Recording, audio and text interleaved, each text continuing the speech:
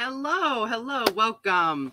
So I finally made it to this last installment. Today we're going to be finishing out Species with Amnesia, Our Forgotten History by Robert Sepehr. So welcome any listeners who join us for the live and any listeners who lurk and anyone who takes a listen later on. It's some really fascinating information. Lots of big words. All right. Dang, I ate some fried food last night. Let's see how this goes. Okay, we're into chapter 6. I'm gonna jump right in. Or what? Well, let's see here.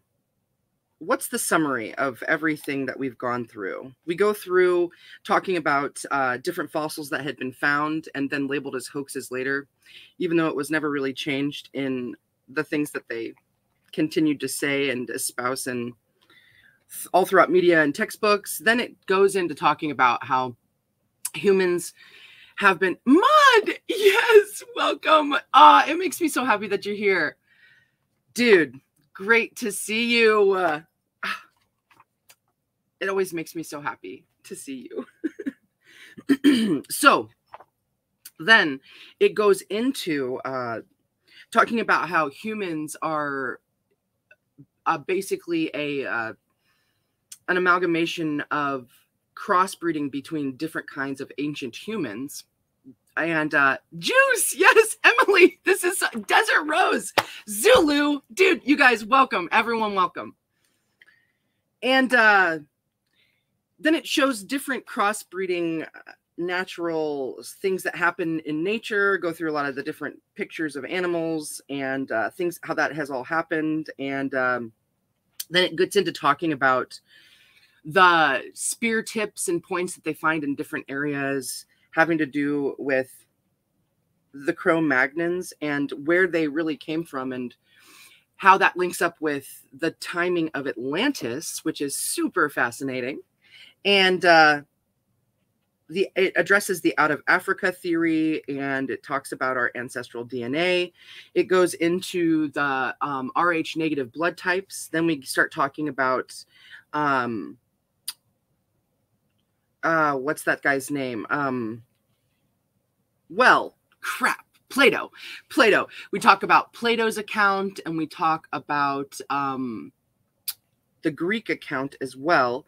Then we're talking about the pyramids and Helena Blavatsky and the Jewish history, into talking about the different stones in Peru, Sacsayhuaman, Cusco, Peru, and the pyramid structures throughout history and the Aryan language. Okay, so very brief, very brief wind up here. Into chapter 6. Okay. The presence of Caucasoid haplogroups, both in ancient and recent DNA testing in South Siberia, Mongolia, China, and South Asia, is attested by the recent genetic studies and mummies from the Altai and dang, dude, Xinjiang regions only seem to corroborate this fact. Others swept eastward, where for 1,000 years an Aryan language, Tocharian, was spoken in what is now Chinese Turkestan. This ancient race of conquerors were blonde-haired, blue-eyed, and averaged well over 6 feet tall, as their ancient and perfectly preserved mummified remains clearly indicate. Some linguists have managed to link the Proto-Indo-Europeans to the Bronze Age and Androvonovo culture. Androvonovo. Cool. Based in Western Siberia and what is now Kazakhstan. The remains of the people themselves were buried in great mounds, like later Vikings and Anglo-Saxon barrows and hows, known as kurgans. Dang, I don't know what those words mean. Like later Viking and Anglo-Saxon barrows and hows, known as kurgans.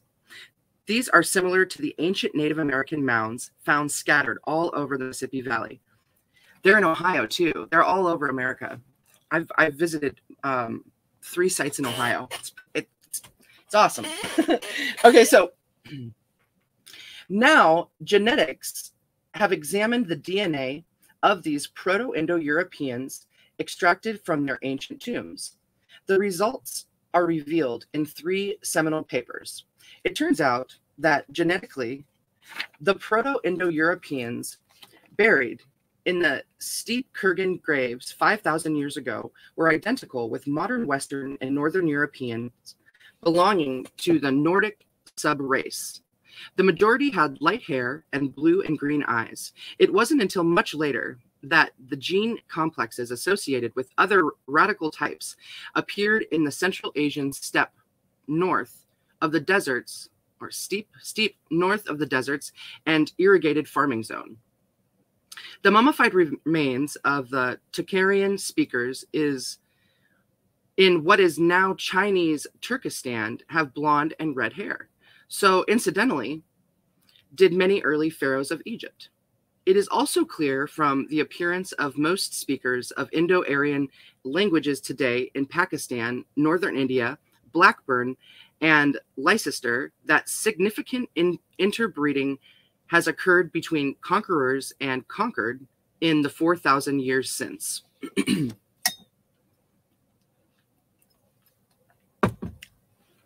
Genevieve, awesome, welcome.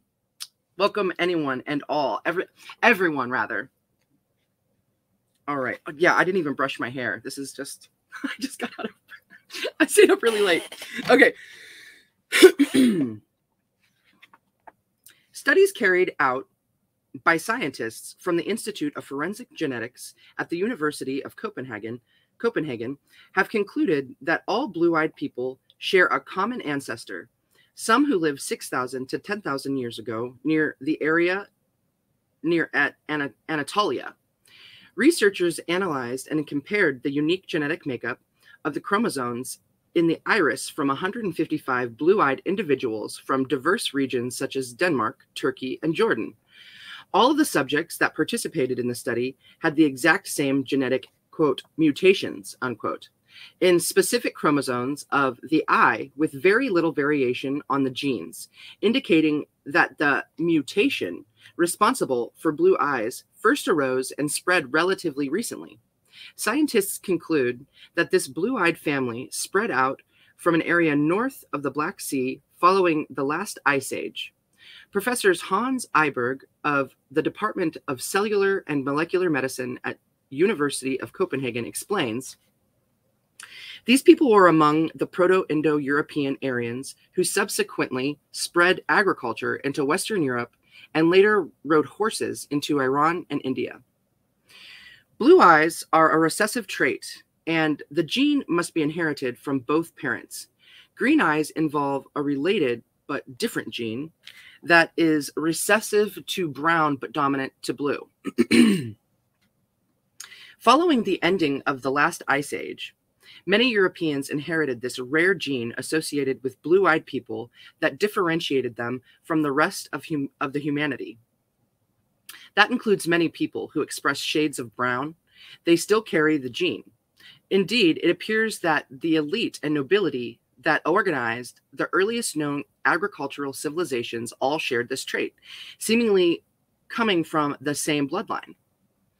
When we look to ancient Egypt, arguably one of the world's oldest known civilizations, we find many blonde and red-haired mummies. Since World War II, Western academia, backed and lobbied by politically motivated forces at the United Nations, has pushed for a politically motivated, multicultural, egalitarian view of history, which has ignored archaeological evidence in favor of political correctness. Even if well-intentioned, this false perspective has cast much confusion over human origins, who we are, and how we came to be. Scientists at Zurich-based DNA genealogy center, IGENIA, have published that King Tut belonged to a specific profile group known as haplogroup R1b1a2. More than 50% of all men in Western Europe belong to this genetic group, as do up to 70% of British men. But among modern-day Egyptians, less than 1% of residents belong to this haplogroup, according to scientists. King Tut and most Europeans share a common ancestor genetically who lived in the Caucasus region, the blue-eyed race spreading out with agricultural after the end of the Ice Age. The geneticists were not sure how Tutankhamun's paternal lineage came from Egypt, from its region of origin, though it is clear that technology such as chariots and domesticated horses was introduced from a foreign source. Okay, so there's this picture on this other page. King Tut depicted slaying Nubians. A row of hieroglyphics proclaim the perfect God, the image of the sun rising over foreign lands, like Re, when he appears, crushing the vile land of Kush, shooting his arrows against his enemies. Let me take this. Let me look at it too. Woo, it's busy. Let's check it out.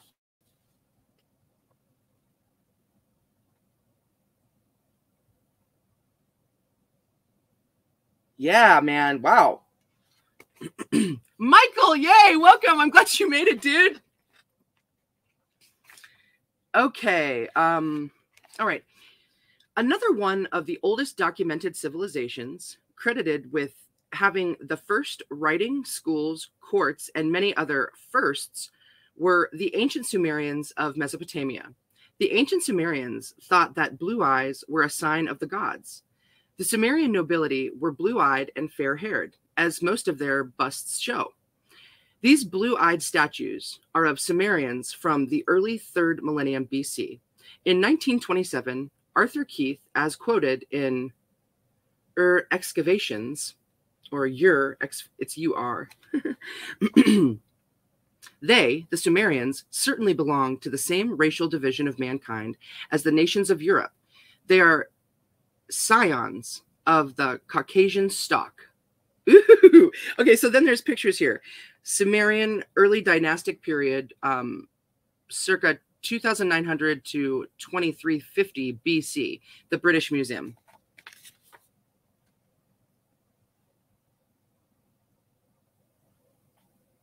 Caucasoid statues.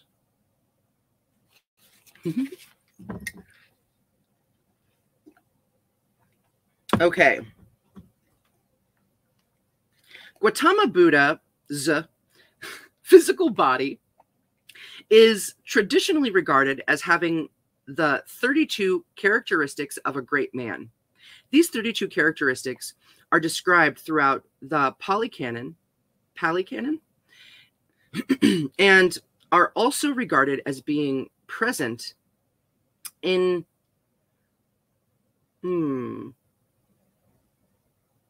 Cakravartin kings.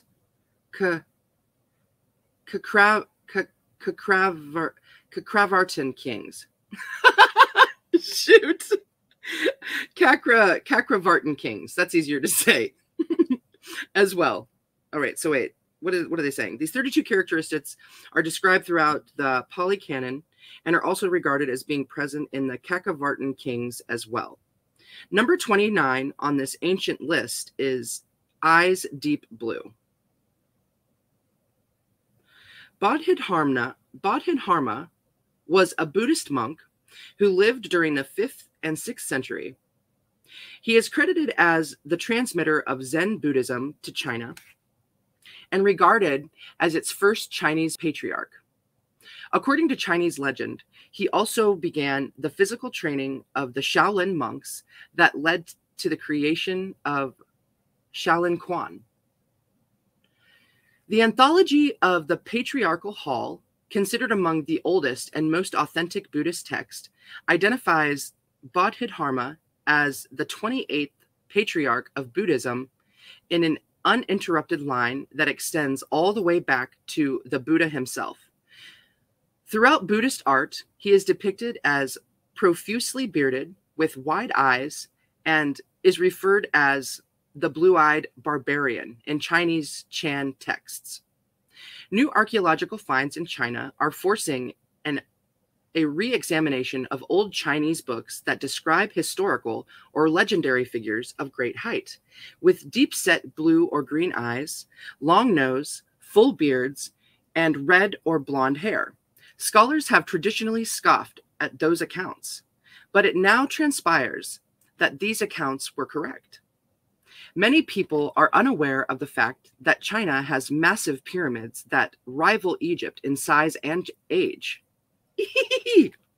The pyramids of China include approximately 100 ancient mounds, many of which are located within 100 kilometers of the city of Xi'an on the Qinchuan Plains in the Saxony province, central China. I apologize for all my mispronunciations. The pyramids now can be visited on trips from Xi'an and no longer are located in forbidden zones.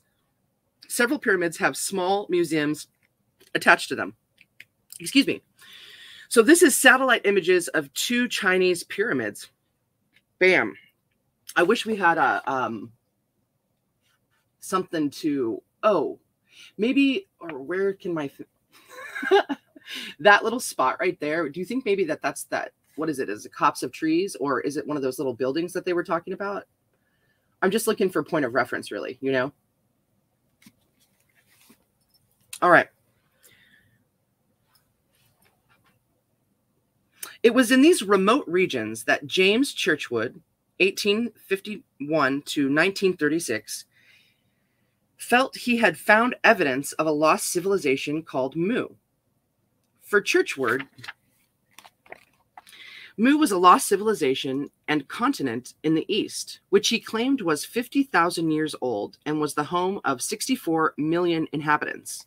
He claimed to have found evidence of this civilization while speaking to a number of Indian men. Though Mu stretched from Micronesia in the west to Easter Island and Hawaii in the east in the Pacific Ocean, knowledge, if not descendants, of mankind's original homeland was also meant to be found in India and surrounding regions. He believed that the primary colony of Mu was the Great Uyghur Empire. Uyghur. It's Uighur Empire. And that Karakoto was its ancient capital, and that the civilization was at its height about 15,000 BC. Okay. Churchward's Mu was not too different from Madame Blavatsky's Lemuria, and it was the American theosophist Gottfried de Perucker in 1874 to 1942, who claimed that this region, this enormous tract of country, most of it desert waste, was once fertile and lush with cities. The Taklamakan Desert, that's a fun word, is a large sandy desert, part of the Tarim Basin, a region roughly between Tibet and Mongolia and western China, and crossed at its northern and southern edge by the Silk Road. Conditions are so harsh that travelers avoided the desert as much as possible, but in millennia gone by, the region was populated and habitable. China's landscape is not only littered with enormous pyramids, but hundreds of ancient blonde mummies with Caucasoid features. The discoveries in the late 1980s of the undisturbed 4,000-year-old beauty of Laolan and the younger 3,000-year-old body of the Charchin man are legendary in world archaeological circles for the fine state of their preservation and for the wealth of knowledge they bring to modern research. Many archaeologists now think they were the citizens of an ancient civilization of Aryans that existed in the East. Most mummies averaged above 6 feet tall, somewhere around 6'6" tall. They had long noses and skulls, blonde or red hair, thin lips, deep-set eyes, with other unmistakably Caucasian features, like a ginger beard. Dr. Victor H. Mayer of the University of Pennsylvania said, "The Tarim Basin Caucasoid corpses are almost certainly representatives of the Indo-European family." Ancient Greek and Chinese historians had long referred to unique cultural and ethnic group on its western frontier with red hair and blue eyes, a group that settled ancient Afghanistan and forged a vibrant Buddhist empire that spread Buddhism to much of the world through China and India. But when 4,000-year-old mummies were unearthed in the early 20th century in the Tarim Basin of the western Chinese desert with Caucasoid physiognomy. Oh no. Physiognomy. Does that mean physiology? Physiognomy. Physiognomy. Physiognomy. And clothing and clothing of apparently Aryan and Celtic origin. Historians, anthropologists, and archaeologists were awestruck. The tenuous ethnocultural issue made this a serious matter. Okay, so we've got two pictures on this page before I turn it. We've got the 4,000-year-old Aryan mummy called Beauty of Laulan, and then on the bottom, it says left, male mummy with Caucasoid features, and right, blonde female mummy. Wow. All right, we'll start here. That's the Aryan mummy of Laulan. Wow, they look modern, right?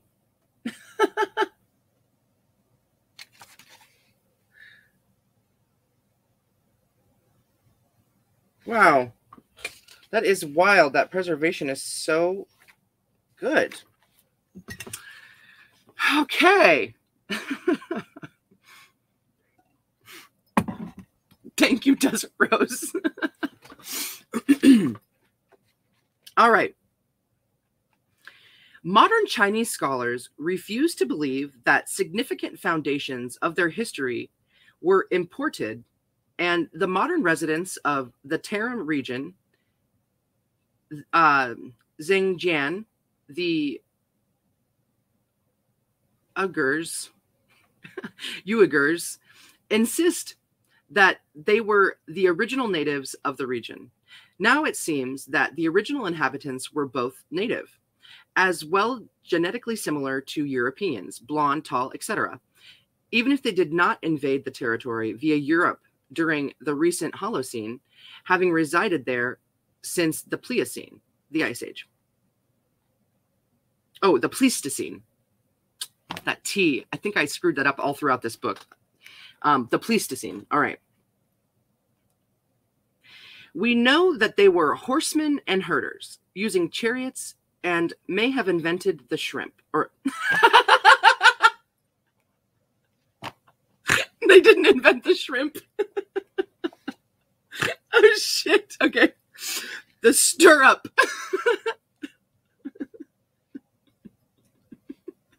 Okay. We know that they were horsemen and herders, using chariots, and may have invented the stirrup. We know that they had dwelled in this region by 1800 BC. That around 1200 BC, the Indo-Europeans were joined by another wave of immigrants from what is now Iran, the so-called Saka branch. In fact, the Saka nomads had high pointed hats, like the ones found next to Shirshen Man, as displayed on the Persepolis Persepolis reliefs in southern Iran. A bronze statue found in the Altai Mountains from the 5th century BC wore a similar hat. Most important is the fact that the statue had Caucasoid features and showed similarities in dress to Shirchen man. The discovery of these mummies indeed rewrote history, whether some like the political implications or not. The discovery of these mummies indeed rewrote history, whether some like the political implications or not. Some appeared to have had blue eyes, as shown on Chinese artwork based on the legends of the ancient gods that introduced the earliest forms of alchemy, and what later became known as pre-Buddhist philosophy to the region. The Tocharians are identified as the descendants of these ancient missionaries. Ooh, okay. Some major physical evidence we have to determine whether these Buddhist missionaries were related to the mummies from the Chinese frescoes, imagery, and literature depicting what Chinese sources call the Yutzi and what Greeks called Tocharians as quite foreign in their dress, culture, and appearance. Chinese art shows pale-skinned, red-headed, blue-eyed monks with beards, obviously from a race and culture very different from the modern-day Chinese. Sporting partially shaved heads, dangling earlobes, and the lotus-shaped hand posture, these white Caucasoids are obviously Buddhist monks bringing the new faith to the people along commercial and migratory routes that they had followed when they left the Tarim Basin for Afghanistan. The mummies, right, I know, I'm having flashbacks to my life and how Afghanistan has been related to it, and then how that's probably all related to actually this. Okay. The mummies in the Small River Cemetery are, so far, the oldest discovered in the Tarim Basin.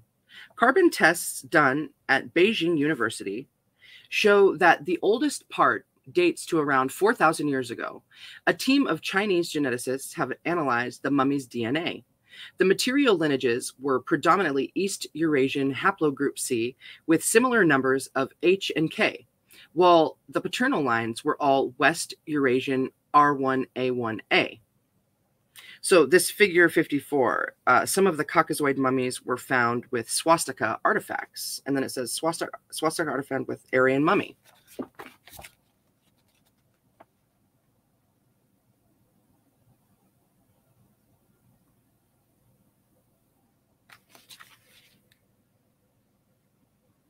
Hey, is that girl? Is that the one? I think that might be that same girl we just looked at over here. Yeah, with her braids. That's the same mummy. She's found with a swastika. I think it looks like her. Okay. Professor Victor Mayer at the University of Pennsylvania claims that the earliest mummies in the Tarim Basin were exclusively Caucasoid or Europoid, with East Asian migrants arriving in the eastern portions of the Tarim Basin around 3,500 years ago, while the Uyghur peoples arrived around the year 842. Professor Mayer claimed that that's what it says.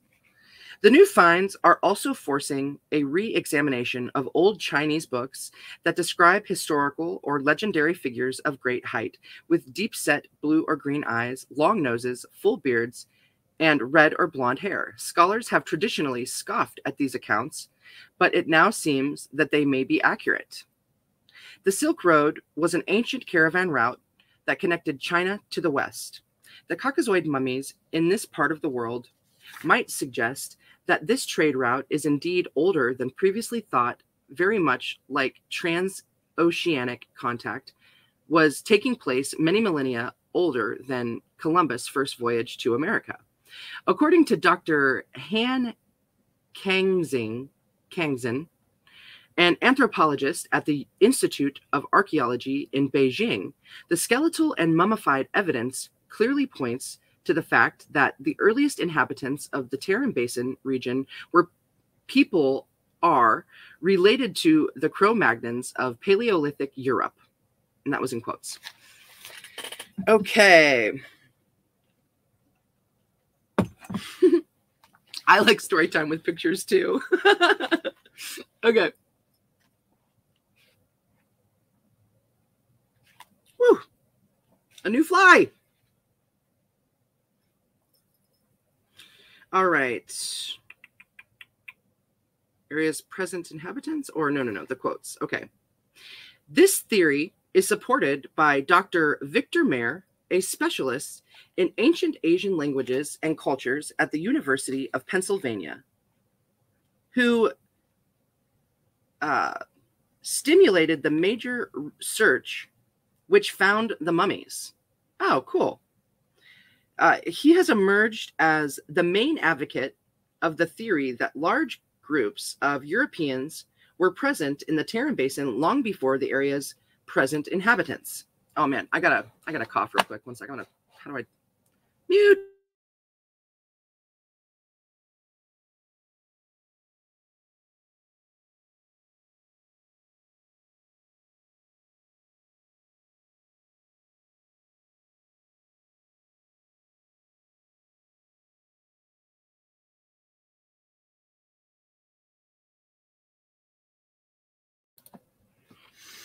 Okay. I hope that's better. I don't know.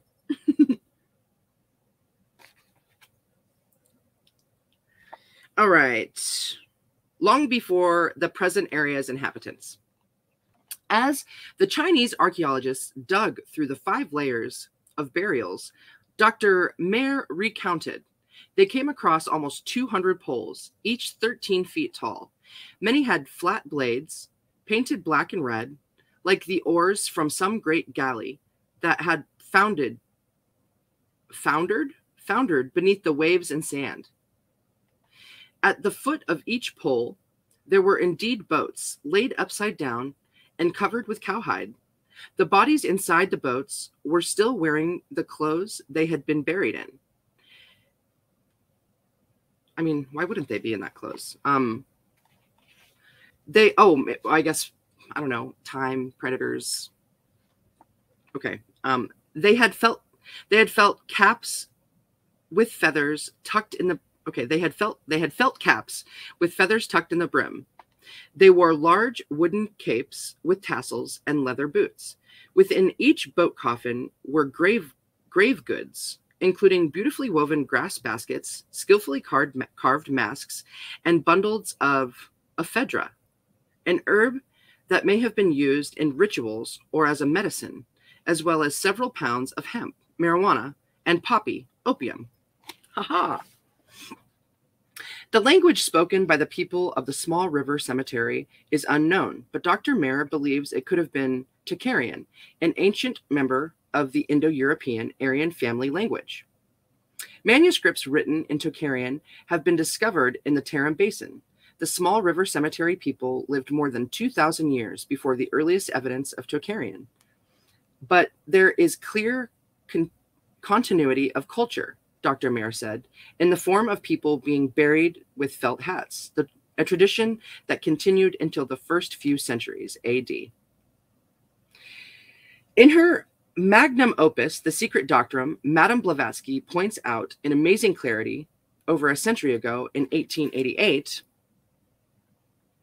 yet the traces of an immense civilization, even in Central Asia, are still to be found. This civilization is undeniably prehistoric.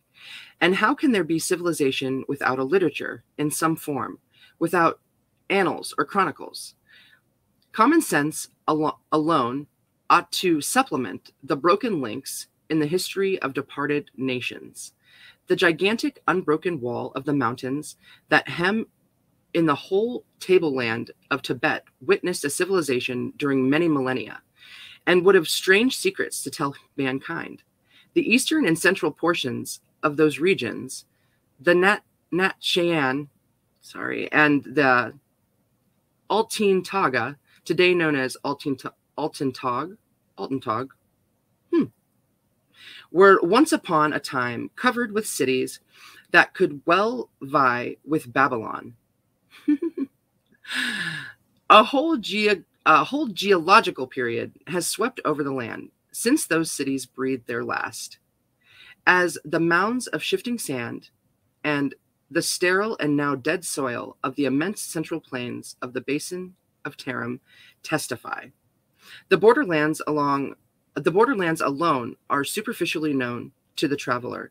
Within those tablelands of sand, there is water, and fresh oases are found blooming here, wherein no European foot has ever yet ventured or trodden the now treacherous soil. Among these verdant oases, there are some which are entirely inaccessible even to the native profane traveler. Hurricanes may tear up the sands and sweep whole plains away. They are powerless to destroy that which is beyond their reach. Built deep in the bowels of the earth, the subterranean stores are secure, and as their entrances are concealed in such oases, which is spelled differently, there is little fear that anyone should discover them. The oasis of Churchen, for instance, situated about 4,000 feet above the level of the river Churchen Darya, is surrounded with the ruins of archaic towns and cities in every direction. There, some 3,000 human beings represent the relic of about 100 extinct nations and races, the very names of which are now unknown to our ethnologists. The respective descendants of all these antediluvian races and tribes known as little of their own forefathers themselves, as if they had fallen from the moon. When questioned about their origin, they reply that they know not whence their fathers had come, but had heard that their first or earliest men were ruled by the great genii of these deserts. The emplacement of the two cities is now covered. Owing to shifting sands and the desert wind, the strange and heterogeneous relics, with broken china and kitchen utensils and human bones, the natives often find copper and gold coins, melted silver, ingots, diamonds, and turquoises, and what is the most remarkable, broken glass, coffins of some undecaying wood or material also, within which beautifully preserved embalmed bodies are found. The male mummies are all extremely tall, powerfully built men with long waving hair. So that was all an excerpt from Madame Blavatsky's, what's it called? The Secret Doctrine. Ha ha ha. All right. Good morning, Trace. It's so good to see you. So good to see you. Hey, welcome, Singe. That's awesome. That's awesome. All right. The Terran mummies have destroyed the idea that the West and the East developed independently and that they only relatively recently made contact. The question, however, is whether Europeans went east or a Caucasoid, in quotes, Cro-Magnon group of people, perhaps native to the Tarim Basin, went to Europe. It may be both, since it is more than likely that we are talking about a globally linked civilization and diffusion. The Mongol leader, Temujin, AD 1167 to 1227, better known by his title Genghis Khan, Universal Ruler. That's what Genghis Khan means, Universal Ruler. Was, according to the Persian historian Abu Ghazi, the tribal clan to which Genghis Khan belonged were known as the Borchakun, which means gray-eyed men. Borchakun. Here's a little picture of Genghis Khan.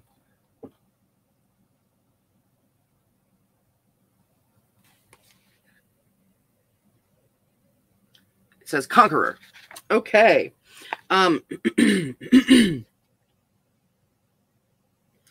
Temujin himself was noted in Chinese descriptions of him for his tall stature and heavy beard. We should also note the following depiction of Temujin's appearance, as given by Harold Lamb in his biography of the Great Khan. He must have been tall, with high shoulders, his skin a whitish tan, his eyes set far apart under his sloping forehead, did not slant, and his eyes were green or blue-gray in the iris, with black pupils. Long reddish-brown hair fell in braids to his back. All right. Abulghasi also observed that the family of Yasugai, the father of Temujin, were known for the fact that their children often had fair complexions and blue or gray eyes. Temujin's wife, Burtai, bore a name which means gray-eyed. Temujin's relatives and descendants also possessed fair features. Temujin's son and successor, Agade, had gray eyes and red hair. Temujin's grandson, Mangu, had reddish eyebrows and a red-brown beard. Subutai, who conquered China, had a long reddish beard. Indeed, it was said that people were surprised. Kublai Khan were surprised Kublai Khan had dark hair and eyes, because most of Genghis Khan's descendants had reddish hair and blue eyes. Narrated in the book of Genesis, in the Old Testament, Noah's Ark is said to have rested on the mountains of Ararat. Some of the nobility of an antediluvian civilization, possibly Atlanteans, may have settled in the Mount Ararat, East Anatolia region, near the countries now known as Armenia and northern Iran. They then moved eastward to India, Pakistan, etc., and westward to Central, North, and Western Europe, teaching their language, Proto-Indo-European / Iranian or Aryan, technology in the use of the wheel, domesticated animals and agriculture, etc., and intermixing with the peoples living in those regions. Like northern India, Germany also was peopled by the Aryans. It should not be thought that Sanskrit is the root, but rather it is but one of the branches of the Aryan world tree, which was derived from Proto-Aryan, like the Germanic languages. Therefore, it shares a common origin and is of the same age as the Germanic languages, in which Old Aryan still lives. Wherever the Aryans went, the astrotheological solar-based mysteries went with them and appeared in the course of time, after their origin was forgotten, as the groundwork of religions, epic poems, folklore, and nursery tales. Cool. All right, so there's a picture up here, and it's showing that this darker center here, it says the extent of the Indo-European language family prior to the Great Expansion, and then this lighter area, it's the Great Indo-European Expansion, circa 2000 to 1000 BC. And then there's a bunch of little squiggly lines showing where people traveled to and from.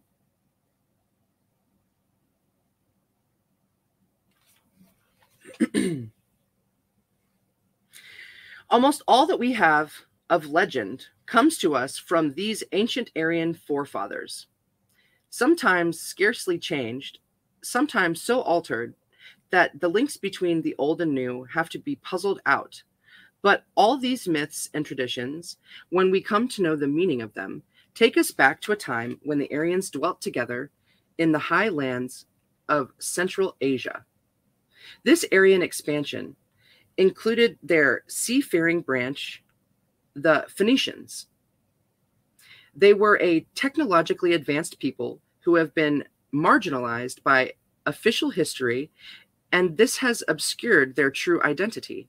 They are fundamental to understanding where agricultural civilizations emerge and what factors contribute to their degradation or downfall. It was they who brought both their genetic lines and their knowledge to Europe, Scandinavia, and the Armenian thousands of years BC.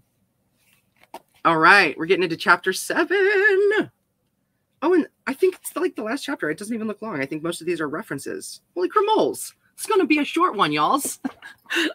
Oh, don't lose the page. I did. Okay, found it. All right.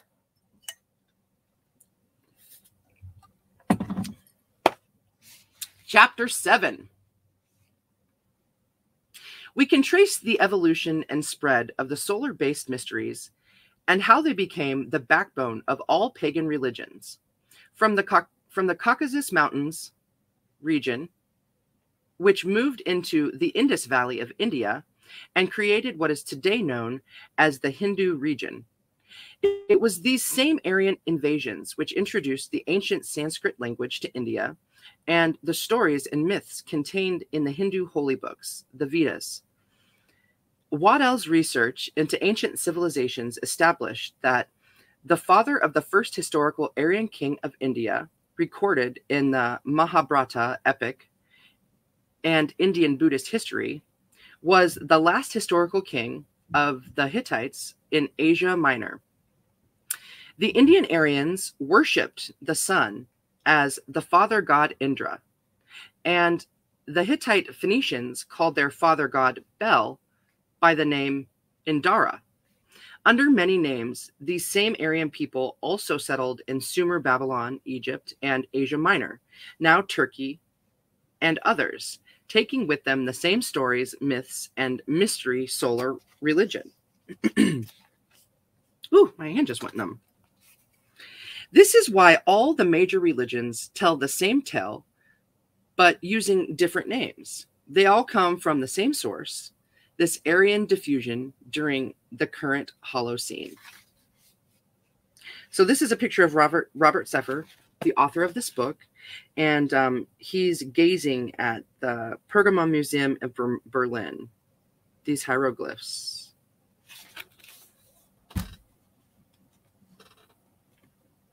I think that's Rob. Oh, yeah, it says it right there. It looks like him. Okay. Teutonic peoples, which come from a term Teutons. Was it Teutons? T-E-U? Teutonic or Teutonic? Teutons, which is a Latinized form of the word meaning the people of Germanic origin in general.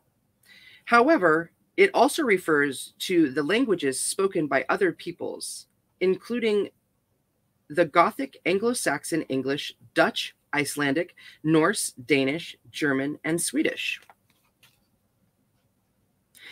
The Cimmerians, not Sumerians, but Cimmerians, Cimmerians, the Cimmerians migrated northwest from the Caucasus and Asia Minor, Turkey, into the countries we now call Belgium, the Netherlands, Germany, and Denmark. See, that's why we got all those other really awesome ancient stories like the Orlinda and the Bach Saga. Okay. The Roman historians Pliny and Tacitus said that all the people along the coast from the Netherlands to Denmark were the same ethnic group, and this is supported by archaeological evidence, which indicates that this people arrived in that region about 300 to 250 BC. Another group traveled up to the river Danube, the Blue Danube, okay, through Hungary and Austria into southern Germany and France. The Romans called them Gauls, and the Greeks knew them as the Celts. That's me. All right. The Scythians, another Aryan group, also moved north from the Caucasus into Europe where their name was changed by the Romans to distinguish between them and other peoples. The sacred emblems of the Scythians included the serpent, the ox, Taurus, fire or flame, sun, and Tho or Theo, the god the Egyptians called Pan. The Romans called the Scythians the Sarmatae and the Germani, from the Latin word germanus, meaning genuine.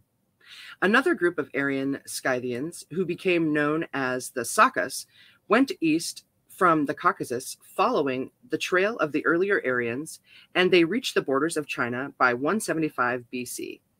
About this time, Chinese records tell of a people called the Sa Wang or Sakwang, who were forced to flee India. Sakwang means Saka princes. Oh, okay. Saka people. Okay. These records indicate that these Saka retreated south into India through the mountain passes from Afghanistan, and coins dating from about 100 BC confirmed that a Saka kingdom was created in the upper Indus valleys between Kashmir and Afghanistan. Again, it is not a coincidence that the region of Buddhism emerged from lands occupied by the Saka, Aryan Scythians. At least by 500 BC, a tribe called the Sakyas lived in the area where Buddha is supposed to have been born around 63 years earlier. Gautama Buddha was called Sakyashina or Sakamuni, the Saka sage, Sakya, the teacher, and the lion of the tribe of Sakya. Sarah Elizabeth Titcomb, and in Aryan sun myths, the origin regions. Okay, whoa. Let me try that again. He's setting us up for a little blurb that this Sarah girl said. Sarah Elizabeth Titcomb, in Aryan sun myths, the origin of religion, says that in ancient times, there lived a noble race of men called the Aryans, speaking a language not yet Sanskrit, Greek, or German, but continuing the dialects of all. This clan, which had advanced to a state of agricultural civilization, had recognized the bonds of blood and sanctioned the bonds of marriage. That they worshipped nature, the sun, moon, sky, and earth. Their chief object of adoration was the sun.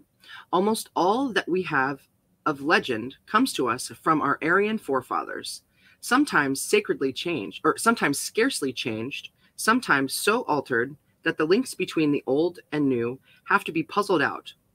But all these myths and traditions, when we come to know the meaning of them, take us back to the time when the Aryan dwelt together in the high lands of Central Asia.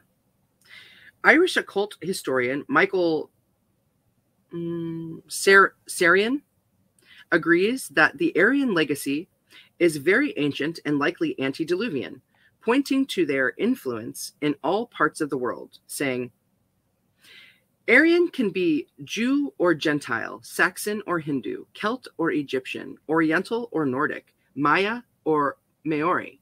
Originally, the Aryans were the technically and spiritually endowed seers, sages, or elders of Atlantis, and the other lost civilizations that flourished and then fell over 10,000 years ago. These early Aryans worshipped the elements of nature, the moon, the sky, earth, and above all, the sun, the ultimate metaphor for divine light. Woo! To these people, in the infancy of their newly emerging post-cataclysmic civilization, the sun was not a mere spiritual luminary. But a creator, ruler, and savior of their world as they knew it. As there could be no life or vegetation without light, the sun, as a light bringer, literally Lucifer, became for these people their creator.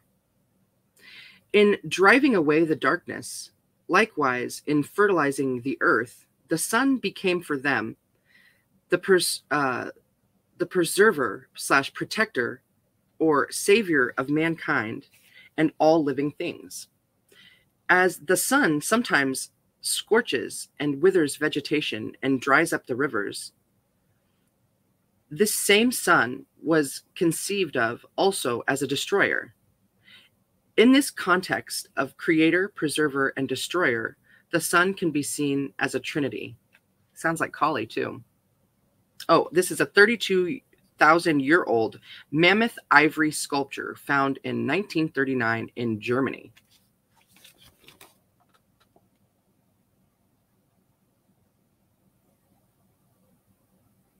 Wow.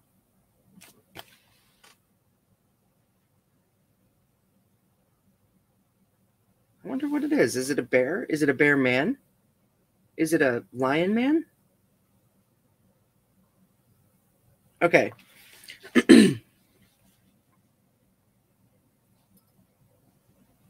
So the sun can be seen as the Trinity. It is to these Vedic hymns written, or Vedic hymns written, it is said from 1,000 to 1,500 years before the Christian era that we must go for the development which changes the sun from a mere luminary to a supreme being. These hymns contain the germ story of the virgin-born God and Savior, the great benefactor of mankind, who is fully put to death and rises again to life and immortality on the third day. In the Sanskrit dictionary, compiled more than 2,000 years ago, we find a full account of the incarnate deity Vishnu, who appeared in human form as Krishna. Vishnu, being moved to relieve the earth of her load of misery and sin, came down from heaven and was born of the Virgin Devaki on the 25th of December. For centuries after the time assigned as the birth of Jesus, he was not represented as a man on the cross. The earlier representation of him was as a lamb. This custom continued until the pontificate of Agathon, during the region of Constantine Pogonathus, by the Sixth Synod of Constantinople. Wow, there's a lot of words. Okay. It was ordained that instead of the ancient symbol, which had been the lamb, the figure of a man nailed to a cross should be represented. All this was confirmed by Pope Adrian I. When discussing nations who are comprehended under the common appellation of Indo-European, Max Muller says, the Hindus, the Persians, the Celts, Germans, Romans, Greeks, and Slavs do not only share the same words and the same grammar, slightly modified in each century, but they seem to have likewise preserved a mass of popular traditions which had grown up before they left their common home. The solar mysteries. Oh, right. There's a picture up here too of the swastika, and then we've got the Star of David. Or is that? It doesn't even say any of that stuff, but that's what those are. We can do it.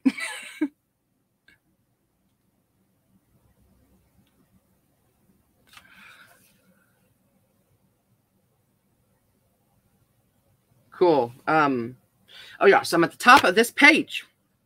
131. Okay.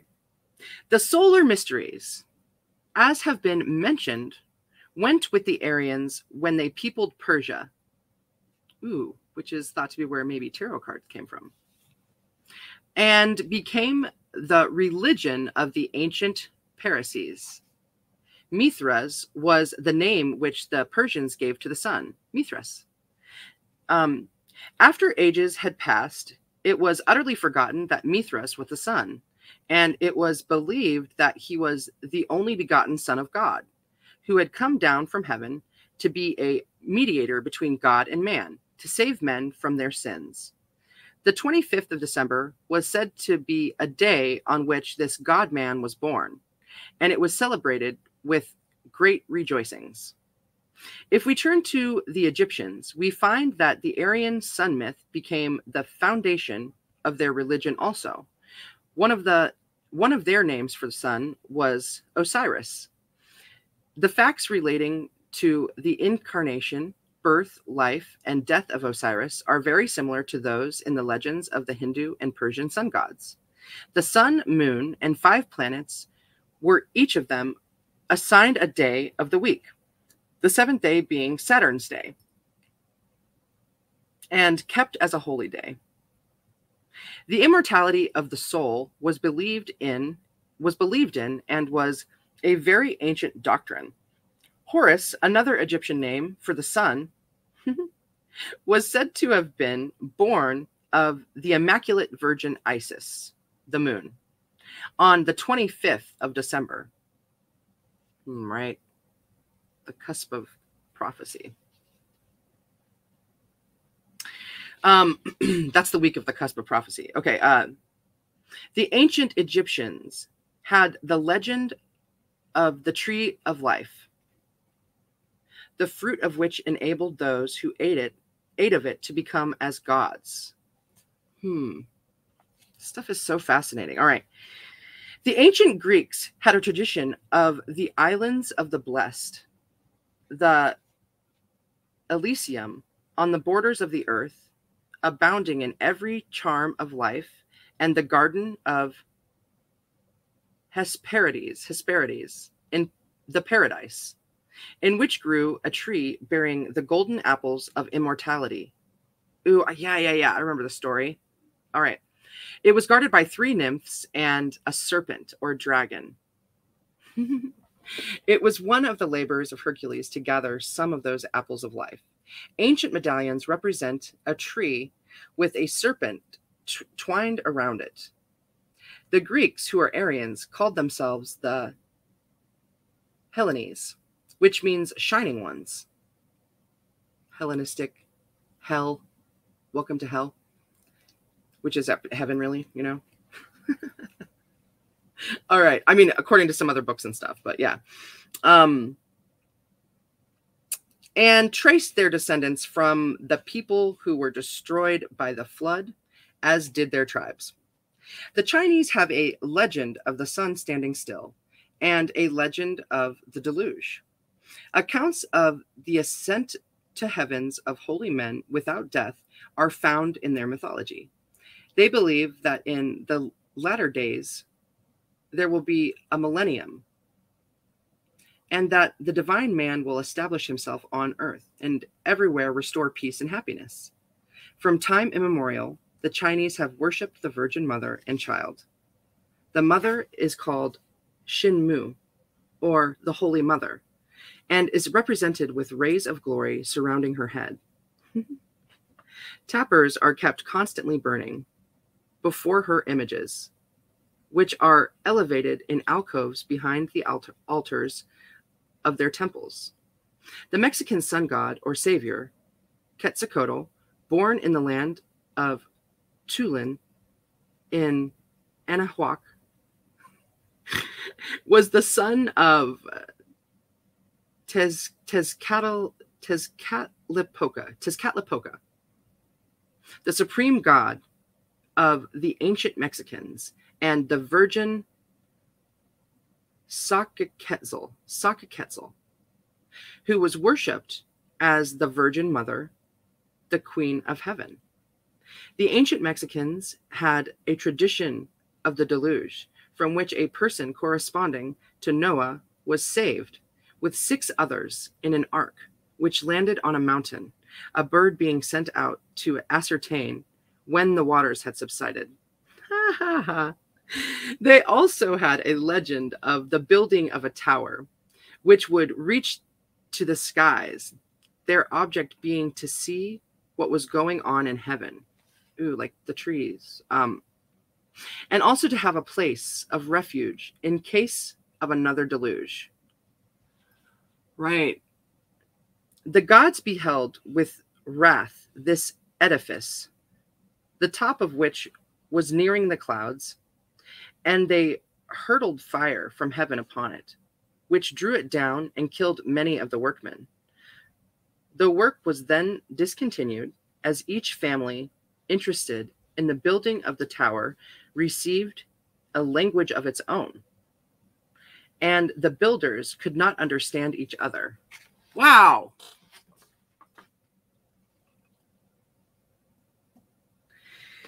Okay. We're almost to chapter 8 here. This stuff is blowing my mind. I don't remember this. I don't remember reading this stuff.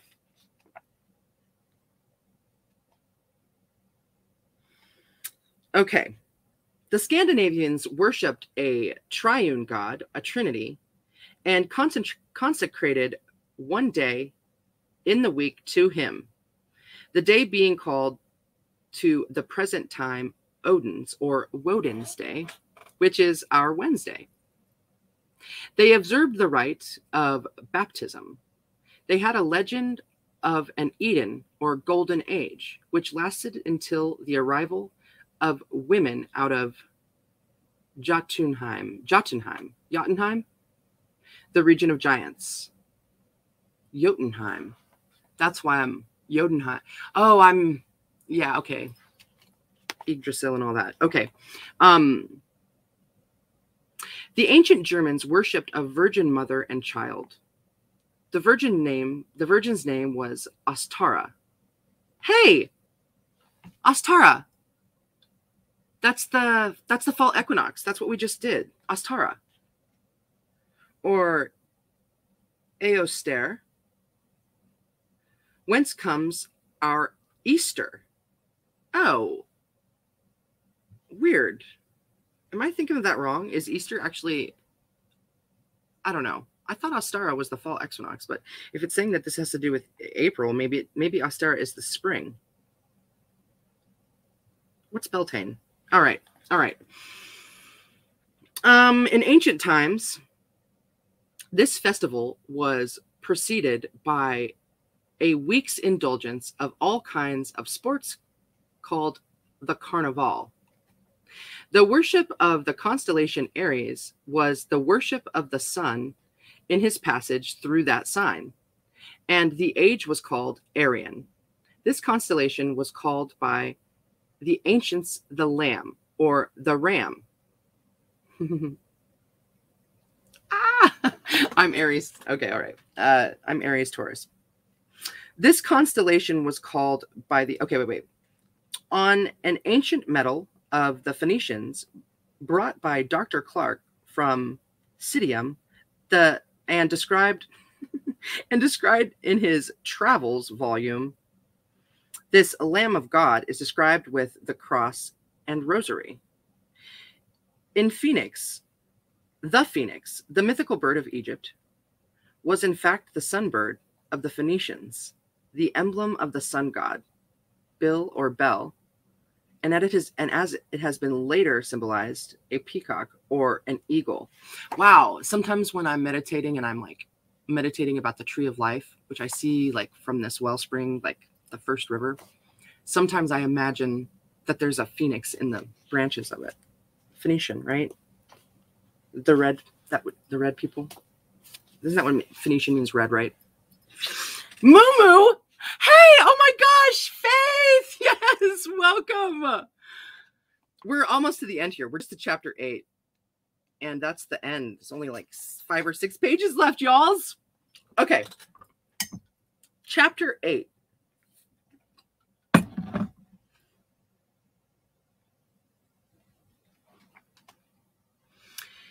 Ancient people of various cultures from all over the world seemed to all be very heavily... Let me try again. I'm struggling. Let me try again. Okay.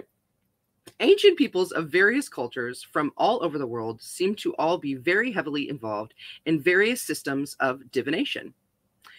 Whether it be throwing bones, looking at the entrails of animals, gazing into the clouds of smoke, the I Ching, reading coffee, tarot cards, astrology, etc., all seem to involve a unique way of linking the human mind or consciousness with the very nature of time itself in order to understand cycles of nature and predict the future.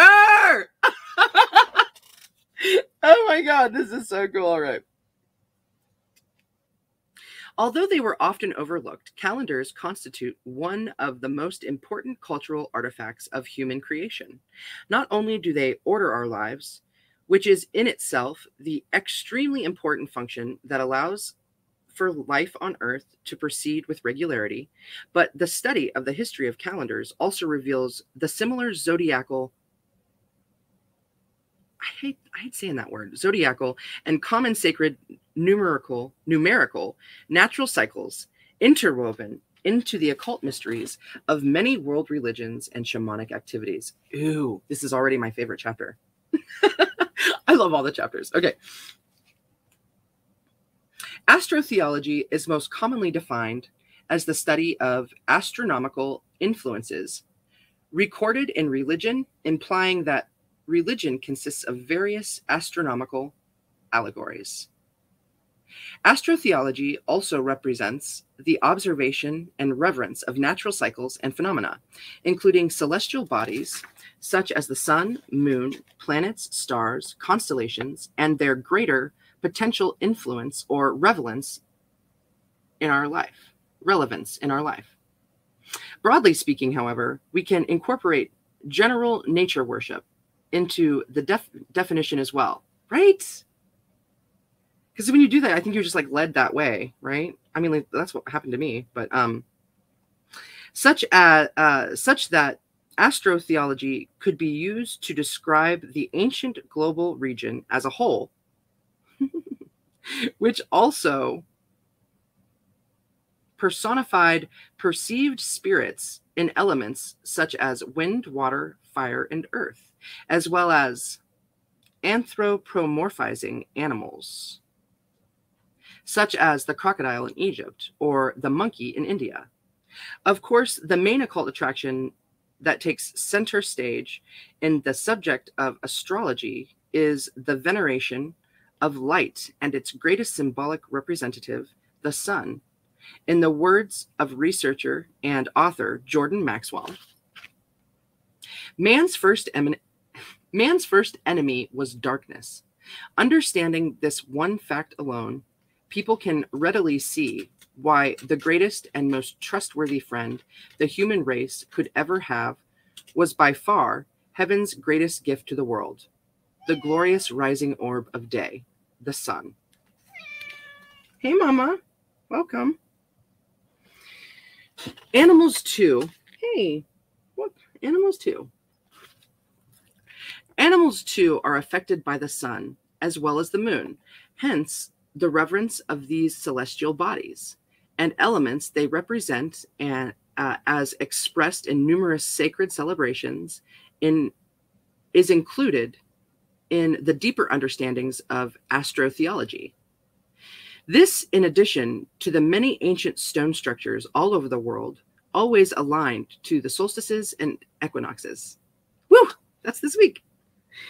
Roughly 12,000 years ago, at the close of the last ice age, a late Magdalenian tribe settled in southeast Anatolia and built a calendar sanctuary now known as Göbekli Tepe. Ooh, right. I want to go to Göbekli. I want to go there. I said it right the first time. Göbekli Tepe. In what is now modern day Turkey. Ooh, right. I want to go to that there's so many things in Turkey. There's so many things around here too. All right. The oldest known humanoid statue ever discovered at 12,000 years old, referred to as Urfa Man, was also found in the region of Göbekli Tepe, similar to the blue-eyed statues of ancient Egypt and Sumer. It had dark blue obsidian crystal crystal used for the eyes. Oh, I know. I remember what that guy looks like. Over 5,500 years before the first cities of Mesopotamia and 7,000 years before the Circle of Stonehenge, massive T-shaped stone towers were erected and carved with drawings of lions, scorpions, boars, foxes, and other animals. Of the many animals depicted at Göbekli Tepe, the most common species seen is that a snake, and representations of it have also been found at other sites. Oh, here's a picture of Göbekli Tepe. I'm trying to remember of the name of that underground civilization that guy found under his house too in Turkey. What was that one called? It's not coming to me right now. Those are the T-shaped structures. Where's my finger? That's one of those T. They're right here, which they think represent like a human, or at least from some of the reading I've done. Oh, yeah. What is that underground whole civilization they found in Turkey called? Sorry, I mean, not so. If you guys remember it, throw it out there, please. Okay. In the center stood what some archaeologists have interpreted as a tree of life. Around it, large 12 poles and a zodiac of 12 animals that symbolized the solar year of a dozen months of 30 days each, a total of 360. We can see the same calendar division of 360 for the solar year used by the Egyptians and Aztec. So this is the Egyptians and Aztec down here. The Egyptians, Omphalos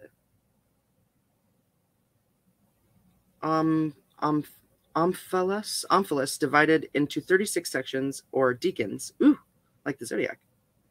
Right, the Aztec calendar wheel outer rim is also divided into 36 sections plus 4 on each on the inner arms, totaling 52.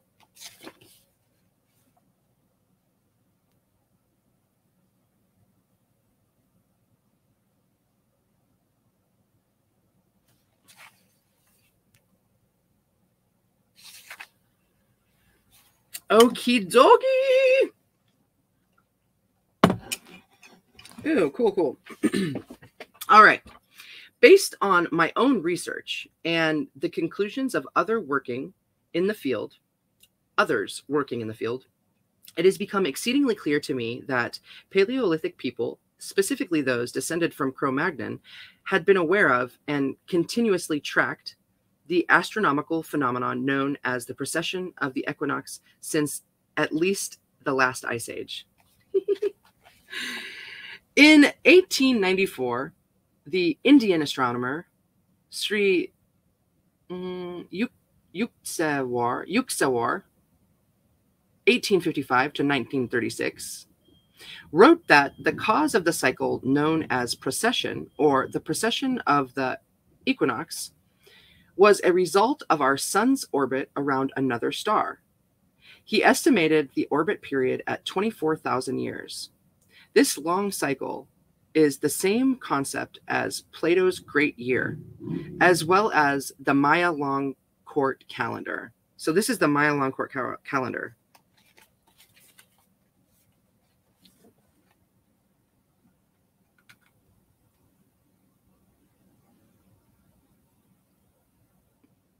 Dang, it's gorgeous!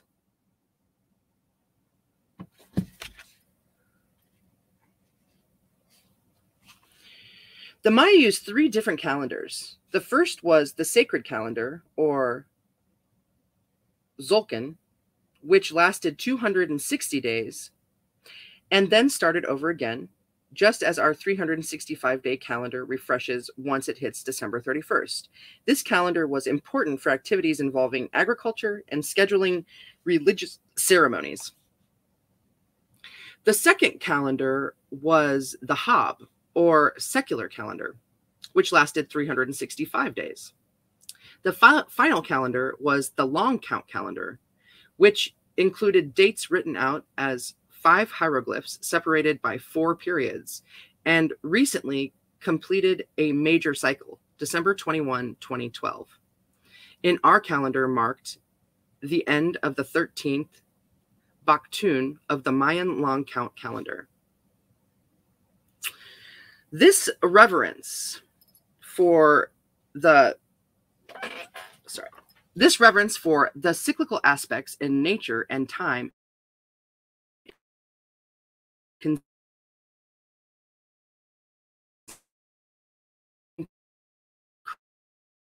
cross, especially in the context.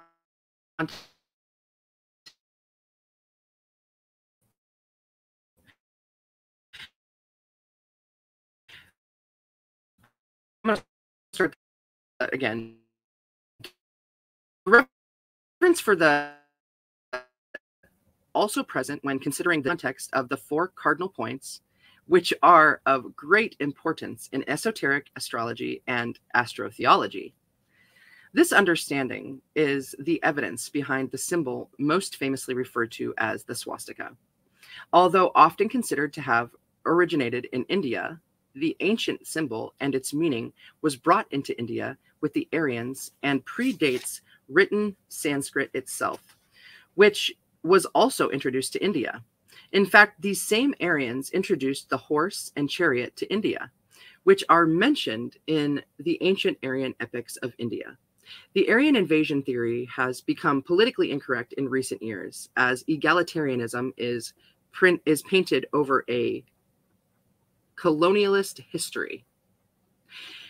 That said, the caste system, which is still visible in India today, was imposed by those same Aryans, which, according to some Indian nationalists, are fabricated stories of people who never invaded. One of the interpretations of the swastika is as an emblem of the solar year, as well as Plato's great year, which is also known as the precession of the equinox. The ancient Greeks associated the swastika symbol with the sun god Apollo, exemplifying the symbol's historic and universal use as a solar emblem. So I'll finish this last one and then I'll show. The fixed cross, consisting of the 4 constellations, has the same 4 signs regarded in the Christian belief as the 4 living creatures of the prophet Ezekiel. These 4 had the face of man, Aquarius, the body of a lion, Leo, the horns of an ox, Taurus, and the wings of an eagle, Scorpio. The eagle, identically, was astrologically interchangeable with Scorpio. All right, so over here we have this figure. What is this showing us? Okay, well we have, well, it's not even 22 Jewish letters, but we have, oh, they're the Jewish signs for the zodiac here. Badass. We've got other depictions of like the cross in the 4 points and the swastika. Aztec. You know, I'll actually be able to read it better up on this thing. It'll be bigger than my eyes. Bigger than it is. Maybe. Can I see that? Aztec, Greek, Hindu, Celt.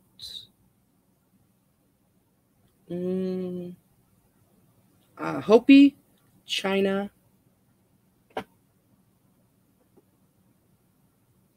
Japan,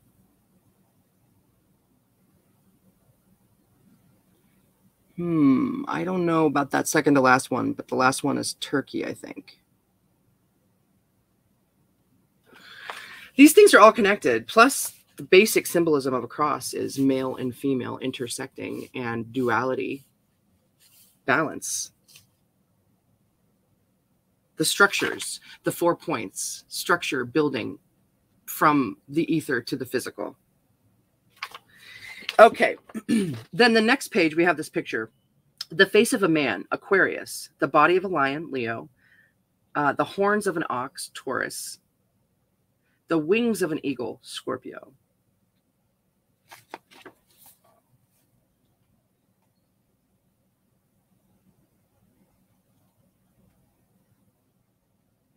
That's Robert Sepehr too. Man, it'd be so cool to travel with him. Whew, I like his mind. Okay, then we have the human Aquarius. We've got the lion, the Leo, the bull, the Taurus, the eagle. In this other culture's art, all these things depicted here. Yeah, those things they told us in school, man. What the heck? It's so lame. Oh. Hey, all things for their own reasons, even if it wasn't to learn anything about what might have transpired. All right. These same 4 fixed signs of the zodiac are symbolized by the 4 evangelists and in the 4 beasts of Revelation. Keep in mind that Scorpio has not just 2 symbols, but 3: the scorpion, the eagle, and the phoenix. Ooh. Oh, cool. I hope you listened to this code. Okay, this last picture here we have The Worship of the Golden Calf by Filippino Lippi, 1457 to 1504. And then over we have another painting, Moses Breaking the Tablets of the Law. Oh, those words are so small, and I have really good vision. He saw the calf and the dancing, and Moses' anger waxed hot, and he cast the tables out of his hands and broke them beneath the mountain.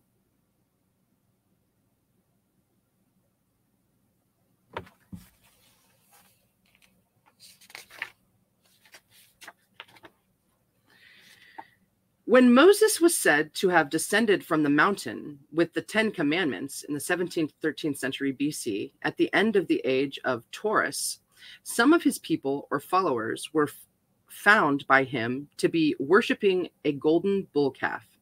He instructed those worshippers to be killed.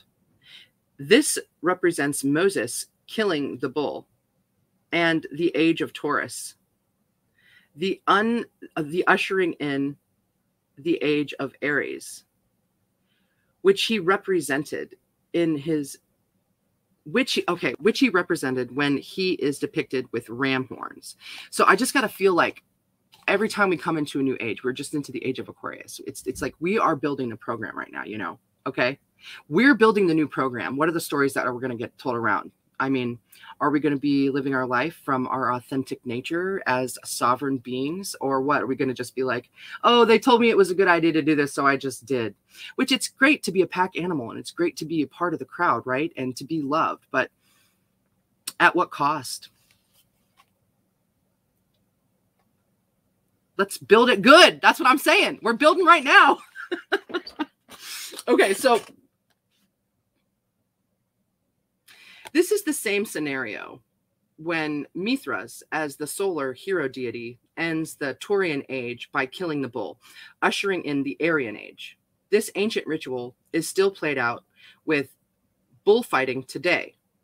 And the reason why the bullfighter with the red solar cape, bulls are colorblind to red, traditionally ends up killing the bull in the end.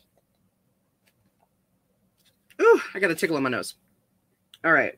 White marble relief with Mithras slaying the bull. Another art representation of how our lives are ruled by the zodiac and the stars around us. I mean, you don't have to be in that flow, right? But I'm just saying, if you want to be. It's so cool. In Egypt and the civilizations of the Americas, we find the worship of the sun god. In Egypt, the sun god was called Ra. The Toltec of Mexico called their sun god Rana, and the Peruvian sun god was Rami. Carl G. Jung said, "The sun is actually the only reasonable symbol for God. The sun is the Father God who gives life to all appearances, the creator of all living things, the energy source of our world. But there's also balance within that, right? The light and the dark, the moon too. The Egyptian legends refer to a time when the sun was completely obscured in dense clouds. The ancient Egyptians also relate to ages of fire and ice and the victory of the sun god over the evil one. During a time of fire and ice, there is also mention of a cave life, a time when people lived in mountain caves to escape the devastations. Oh, Derinkuyu. That's what that place in Turkey is called, Derinkuyu. Maybe that's where those people escaped to. I want to visit Derinkuyu so much. What do they say? It goes down like 30 levels into the ground. They, had breweries. They had agriculture. They had horses and honey. They had all of these air pipes up. Derinkuyu in Turkey, that underground place. Yeah, they said, at least the interwebs, some guy just found it in his basement. Who knows, Where am I? Egyptian priests, is that what I'm about to talk about? Energy source of our world. Son of a gun. Oh, Egyptians. Caves to escape the devastation. Yeah, that's why Derinkuyu came to me. Okay. Most of all, the civilizations in South and Central America and Egypt preserved a tradition of the deluge, the flood. As we often see in flood mythology, there is the transfer of the Atlantis legend by the Atlantean people to a high mountain in their new home. The Timaeus. In Timaeus, Plato recounts the tale told from the Egyptian priests. They have been and will be again.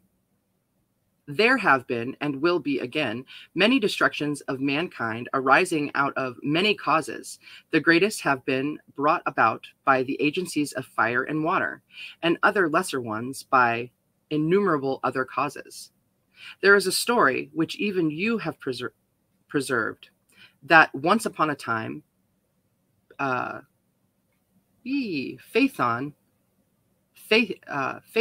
the son of Helios, having yoked the seeds in his father's chariot, because he was not able to drive them in the path of his father, burnt all that was upon the earth, and was himself destroyed by the thunderbolt. Now this has the form of a myth, but really signifies a declination of the bodies moving in the heavens around the earth, and a great conflagration of things upon the earth, which recurs after long intervals. The cycles. The Egyptian priests, via Plato, point out that the ancient myth clearly refers to celestial events and the perceived alterations that come about when changes happen at regular periodic intervals. It is explained to Solon, I couldn't remember that name earlier, Solon, the Greek statesman, that his people lack records of these events because they were so devastated that even language and writing itself can be lost. The priest continues, whereas just when you and other nations are beginning to be provided with letters and the other requisites of civilized life, after the usual interval, the steam from heavens, like a pestilence, comes pouring down and leaves only those of you who are destitute of letters and education. And so you have to begin all over again, like children, and know nothing of what happened in ancient times, either among us or among yourselves. In the first place, you remember a single deluge only, but there were many previous ones.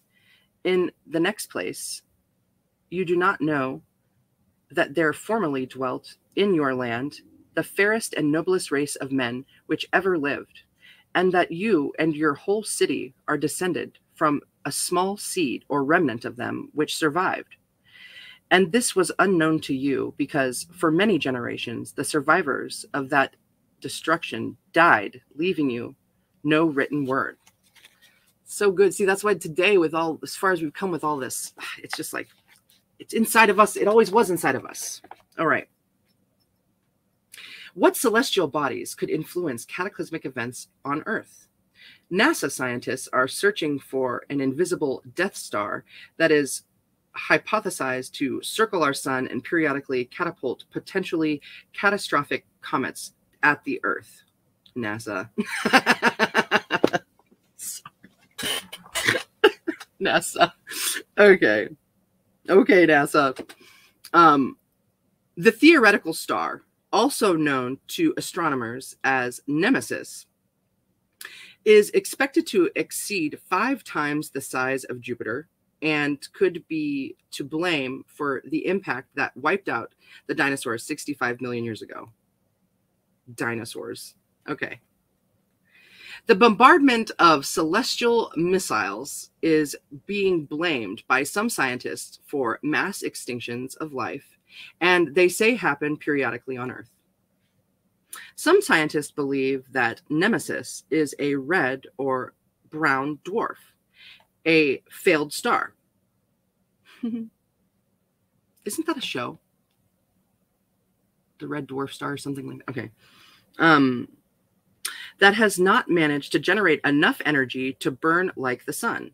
It may eventually be detectable by the super heat-sensitive space telescope called WISE, the Wide Field Infrared Survey Explorer. But so far, nothing has been officially admitted to the public. I'm sure that's what that device was made for. Okay. Our solar system is thought to be surrounded by a vast sphere of distant bodies called the Oort cloud.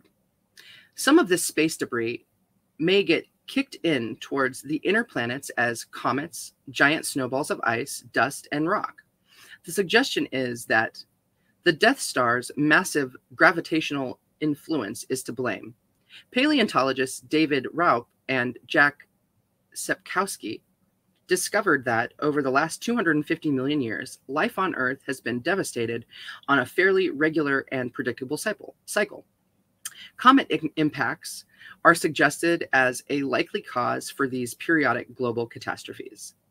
Most stars have one or more companion stars orbiting around each other, which would make the sun's single status unusual. A major clue to Nemesis's existence is a mysterious dwarf planet called Sedna that was spotted on an elongated 12,000-year-long orbit around the sun. Mike Brown, who discovered Sedna, said, "Sedna is a very odd object. It shouldn't be there. It never comes anywhere close to any of the giant planets or the sun. It's way, way out there on this incredibly eccentric orbit. The only way to get on an eccentric orbit is to have some giant body kick you. So what is out there?" Right? And maybe we're just approaching these questions from like the wrong angle. We're just like, what is in here? And like when something fires in our brain, like maybe that star was just like shining a little brighter up there. Like how connected is it? Professor John Matisse of the University of Louisiana says most comets in the inner solar system seem to come from the same region of the Oort cloud, launched by the pull of a companion star to the sun that scatters comets in its wake. He suggests it is up to 5 times the size of Jupiter, adding that there is statistically significant evidence that this concentration of comets could be caused by a companion to the sun. Whatever the cause of these periodic cataclysms on Earth, it is clear is that I think it's supposed to say what is clear. What is clear is that there was a massive event that separates the Pleistocene Ice Age from the current Holocene age, roughly 11,500 years ago. Rapidly melting ice caps caused a global rise in sea levels, submerging islands and coastal communities worldwide. Once we confront this, we may discover our historic cradle of civilization was never out of Africa, but out of Atlantis. The end. Dr. E, awesome. Oh my gosh. So some pretty fascinating info in there, right? I implore you to go check out Robert Sepehr's website as well. Plus he has many other books. Yeah, Gods with Amnesia. Maybe we'll read that one too sometime, but I'm not sure. I think I might, I keep saying I'm going to read a new book in here, but I don't know. There seems to be so many books that I want to share. And I think that I might have to read that DMT, the Spirit Molecule, next. It's so good, right? Heidi, yes! I'm so glad that you're here too. So we made it. We did it. We got through this other book. And man, I'm starting to find some other flows in my life so I can see how I can make this happen, because I don't want to stop doing this. I love doing this. It feels so good.